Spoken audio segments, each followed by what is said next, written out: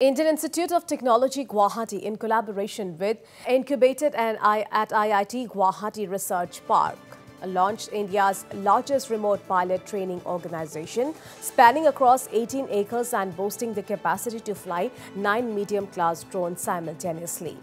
The primary objective of this RPTO is to promote the advancement of drone technology in India.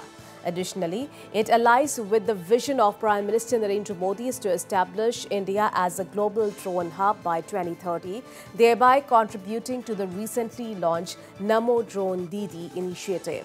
The IIT Guwahati authority said that the launch of the IIT Guwahati RPTO symbolizes the institute's dedication to transforming drone training, aiming to equip individuals with essential expertise. Initially, the RPTO will introduce a DGCA certified medium-class drone pilot training course tailored to enhance the skills of youth in the Northeast and other regions of India.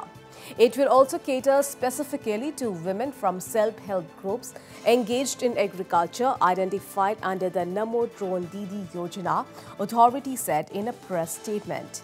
Upon completion of the course, students will be awarded a remote pilot certificate sanctioned by the Directorate General of Civil Aviation.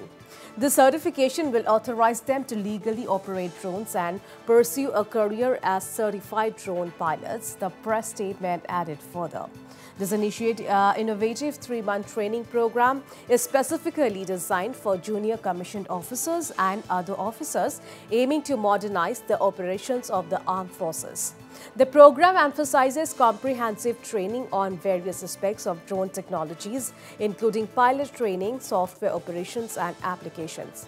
The IITG RPTO has planned to launch a diverse range of drone-based courses aimed at catering to various skill levels and interests, thereby ensuring comprehensive education and upskilling opportunities for individuals.